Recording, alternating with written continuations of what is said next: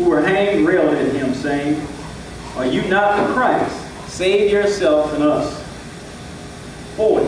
But is the redemptive word of God. But the other rebuked him, saying, "Do you not fear God, since you are under the same sentence of condemnation?" 41. And we indeed, see how he takes personal responsibility? And we indeed justly, for we are receiving the due reward of our deeds. He said, I know I was a criminal. I know I did wrong. I know I committed 2 felonies before lunchtime.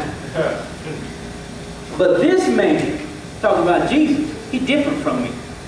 But this man has done nothing wrong. 42. And he said, now here's the action. Here is the proclamation in action. It's a hard move. Now he's nailed to the cross.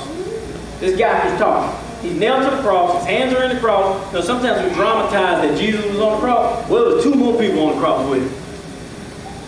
So they had nails in their feet just like Jesus. They had nails in their hands just like Jesus. And the cross was a suffocating death. So here they are trying to breathe.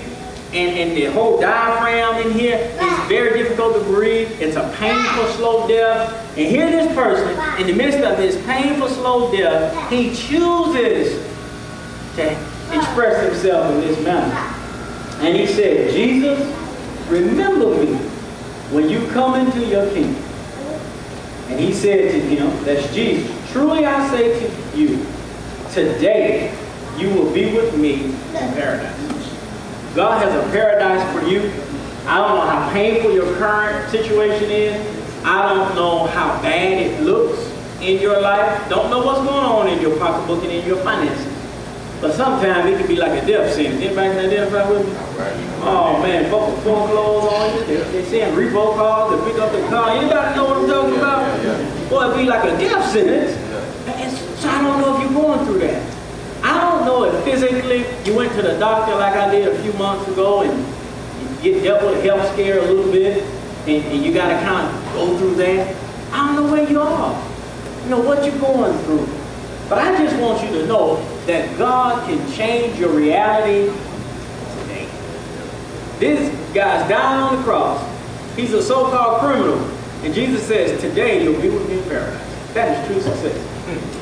You will have eternal life in a way that you won't even imagine. He says, today you'll be with me in paradise. The thief on the cross. I don't know where you are. Don't know what you're going through.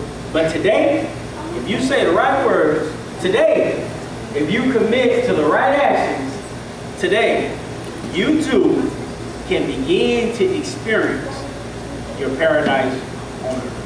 Father God, we thank you again for another word, another day, another time to come. Lord, we thank you for the story of this thief. We thank you for the lesson of these 2 individuals with a bad record and a bad name and a negative Google search and everything else going on in their life. But Father God, one person decided to step out in faith. One person decided to have a new type of church conversation. He began to talk in a way that he had never spoken before. And he spoke in faith. His behavior, his actions were actions of faith. And Father God, the end result is that your son Jesus Christ told this gentleman, you'll be with me today in paradise. Father God, this is today in our lives. And Lord, I ask that you do something mightily in the lives of your people, not next week, not tomorrow, but today. In the mighty name of Jesus, amen. Amen. Give yourself a hand.